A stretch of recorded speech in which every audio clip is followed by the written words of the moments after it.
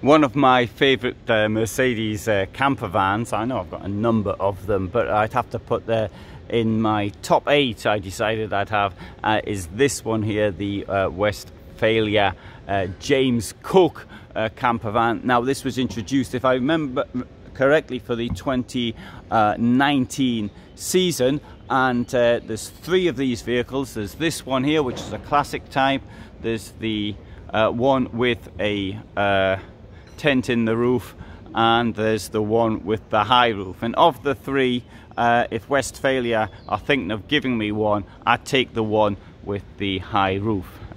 So this one here, you can see it's on a 4x4 basis. It's the classic. This is going to cost 135,286. So it's under 6 meters in length. It does come with a table. It's got a freshwater tank of 100 litres and a wastewater tank of 75 litres, if memory serves me correctly.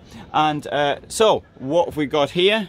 Now this is in its movement position, as you can see, because it's going up some rocks at the front there. So we've got well, I mean, 2 burners and a sink, although the sink could have a better drainage hole. And at the back we've got this rather unusual looking design. Why is it looking like this? How many people could fit in that? Or is it for short people only?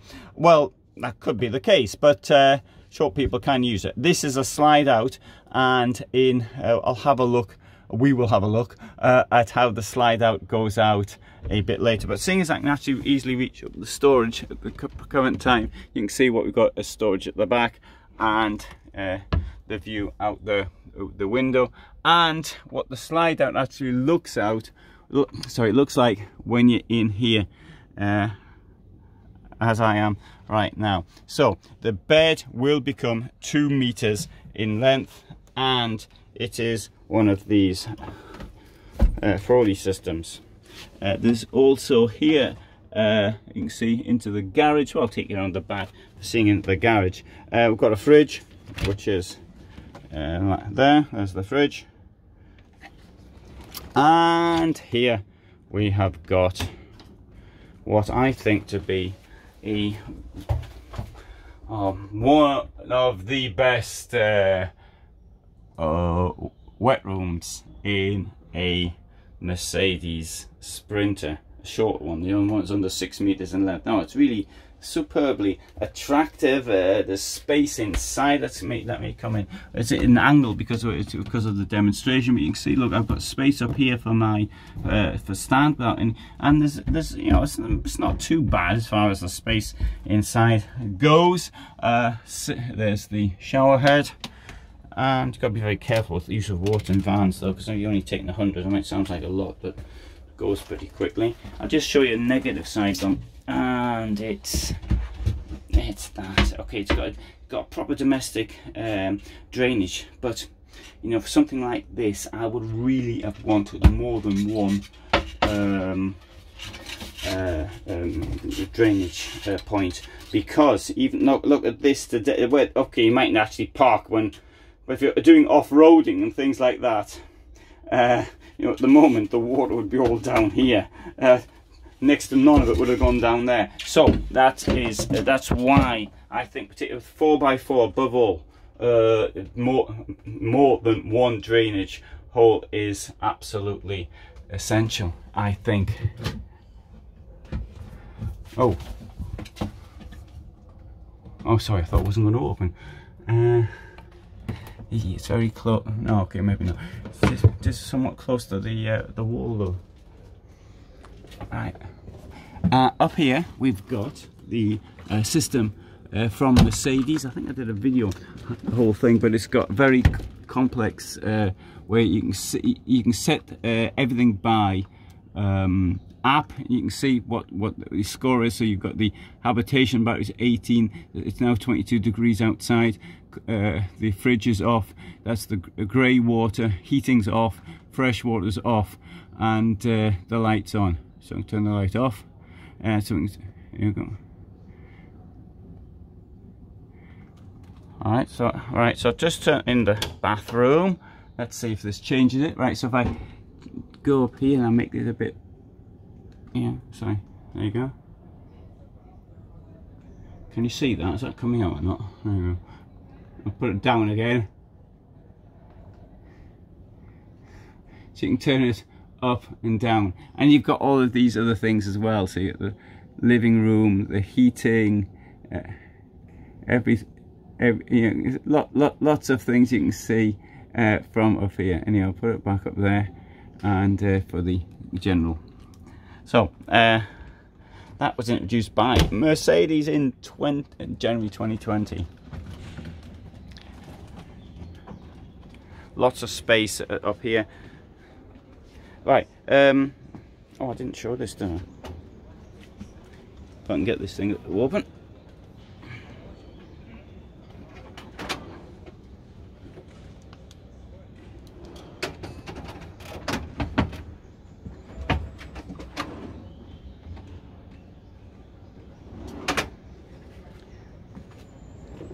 Obviously it comes with a mosquito screen as well, pretty essential. And you can see it actually in the I overheard a conversation yesterday. Somebody said, "Oh, look how badly that's been placed." That is the way it has to come in because of the door mechanism.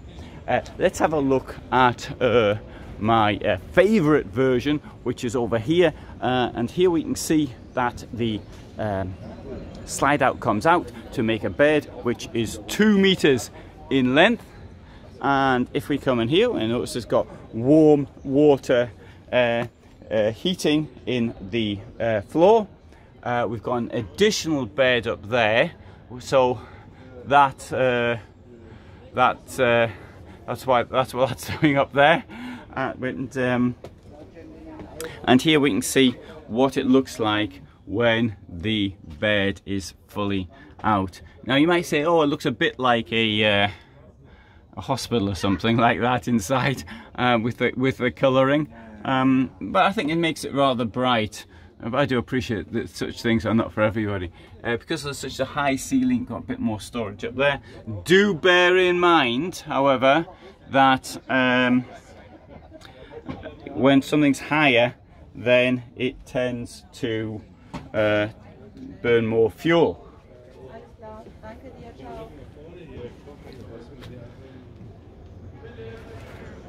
And around here we have the tent in the roof.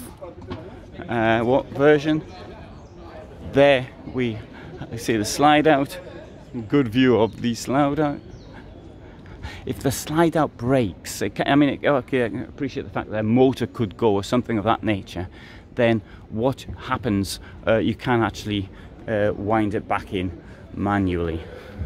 It's a bit of an effort, but you can do it. So this is what this one here looks like at the back.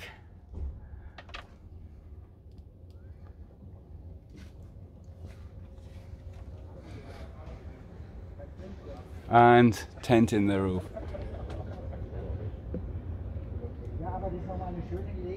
It is only a tent, of course. It's very, very thin,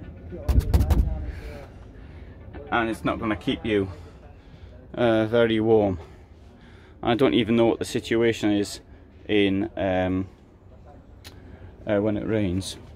Presumably, when I was a camper, you had a fly sheet on the outside, and I noticed that Tula actually, in one of their tent mounted units, has a fly sheet over the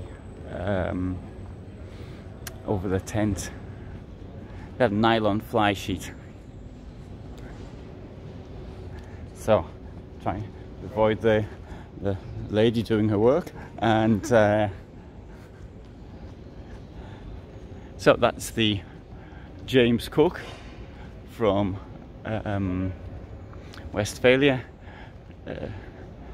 but you saw the prices, and it is a very expensive if attractive vehicle. So thanks very much for being here with me. I upload every day at 21:15, and I have more videos than any other site. Oh no, don't clap, it's not necessary. Not necessarily, not yet anyway. So if you want those that were clapping just now, you might want to subscribe, and if you subscribe you'll know when I upload. But it's at 21:15 every day Central European time, so you've heard that from me. But occasionally I put some extra videos up as well, and in that case you might want to know when they go up. Thanks very much for watching.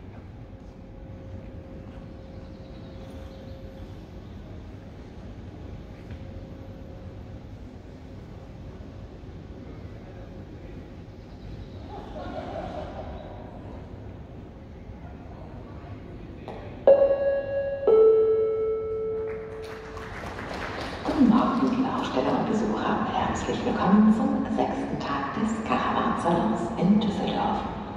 Wir wünschen Ihnen einen informativen Besuch sowie einen angenehmen und erfolgreichen Messetag. Good morning, dear exhibitors and visitors. Welcome to the 6th day of Caravan-Salon in Düsseldorf. We wish you an informative visit as well as a successful and pleasant day at the fair. Bonjour, chers exposants et visiteurs. Bienvenue au 6e jour du Caravan-Salon à Düsseldorf. Nous vous souhaitons une visite informative et une bonne journée con di succès à la fois. Buongiorno cari espositori e visitatori. Benvenuti al 6° giorno del Caravan-Salon a Düsseldorf. Vi auguriamo una visita informativa ed un piacevole giorno pieno di successo alla fiera. Guten Morgen, beste Exposanten und Besucher. Hartelijk welkom op de 6e dag van de Caravan-Salon in Düsseldorf. Wij wensen u een informatief bezoek, evenals een aangename en succesrijke beursdag.